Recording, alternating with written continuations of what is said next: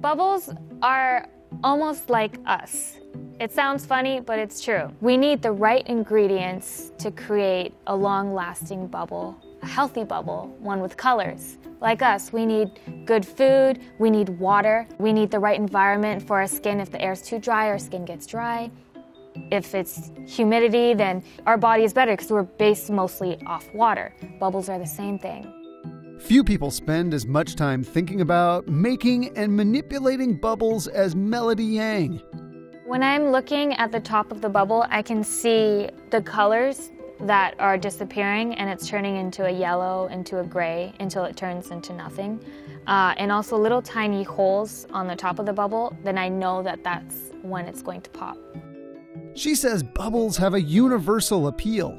You know, it puts us back in the moment. It's something that takes you back to your childhood. Bubbles were Melody Yang's childhood. Her family has been putting on a spectacularly soapy show for decades, and her father brought the kids into the act early on. Me and my brother would walk on stage and he'd put us in a bubble.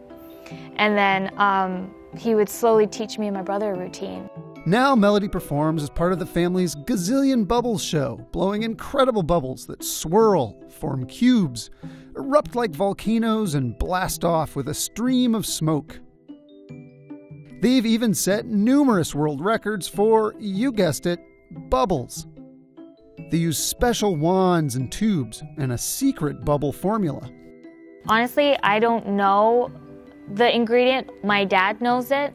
Different mixtures are used for different tricks, and taking their show on the road means adjusting the solution to the environment. Being dry and hot, that makes the bubbles evaporate a lot faster. And we have to test out many things. We have to test out the air, how humidified it is. In a place that's very elevated and high, the air is very thin, so we have to make the bubbles a little bit more stronger. We had to test out if there was any dust in the area, if we were in an old theater. Even the water matters. We have to use a water that has the right pH balance. Tap water can be very difficult for the bubbles because of all the chemicals in it. And then there are the years of experience needed to perfect technique. If I'm like not calm and I'm making a trick, then it just doesn't work out, you know? So it becomes a mental thing. So it's like I have to calm myself down, and I was like, I can do this. It will work. She blows bubbles within bubbles and is able to reach inside without popping them. My hands have to be wet.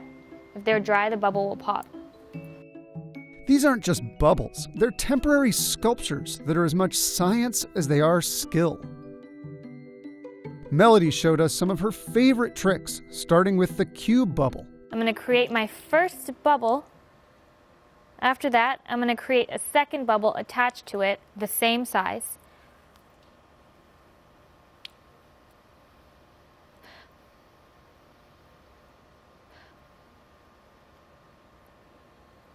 And then you see the bubbles are attached. It creates a wall, a straight line. I'm going to make 4 more bubbles around it, and this is going to help us create the cube.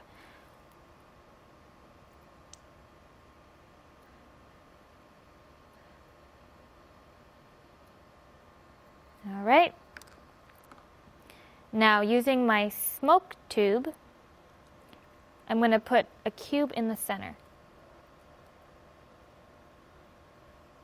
And there's our square bubble. Next, the bubble carousel, or spinning bubble, an audience favorite. First, I'm going to make a larger bubble. Next, I'm going to make a bubble attached to it the same size.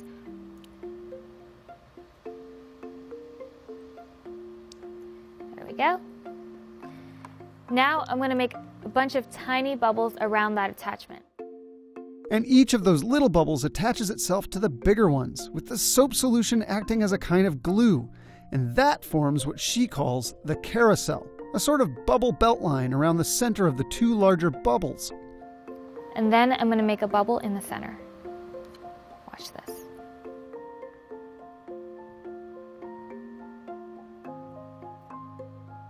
And for the last part, she blows a thin stream of air and those bubbles start to spin.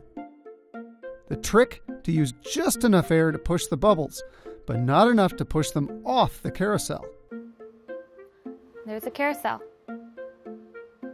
Finally, she showed us one of her personal favorites, the planet bubble, which creates a miniature solar system of orbiting bubbles within bubbles. I'm going to clear the tube, the larger tube, and I'm going to fill it up with smoke. Then I'm going to dip it into the solution to block the smoke from coming out. Next, I'm going to make a larger bubble, grab it with my wand, and I'm going to place the tube in the center.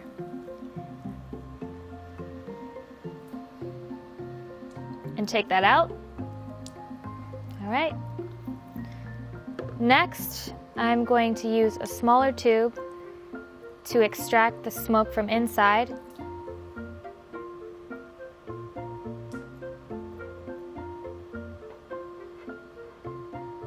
Making another bubble. And I'm blowing a stream of air. And there you have a planet bubble. Melody says the planet bubble is one of the hardest tricks to get right, and learning it was one of the signs she was ready to join the family's show. These tricks might be too hard for most people, but Melody says even beginning blowers can learn some fun ones. So first, I'm going to make a bubble using just my hands and bubble solution. What you have to do is your hand has to be soaked first, right?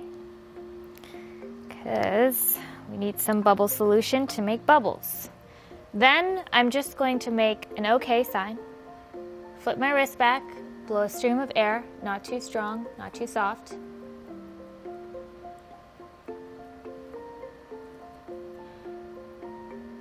And then now you see the bubble is getting smaller because there's air that's escaping. What you have to do is close that hole and capture that air.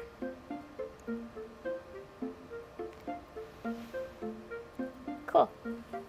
This is another trick. It's advanced. I'm joking. No. It's you can do this at home. Both your hands have to be soaked this time. You're gonna cross your hands like this, like hold your hands together. Keep them tight, and you see all those little layers of bubbles in between? Then from a distance, not too close, you make sure you have your bubble walls, the films in between your fingers. You can make a whole bunch of bubbles using just your hands. What I do like about bubbles that I think is great, it is a language that everybody understands. No matter what country we do it, people are always happy. People love it. You know, it's just something that is so universal. This works everywhere because it's just something that brings like a happy vibe, a happy energy.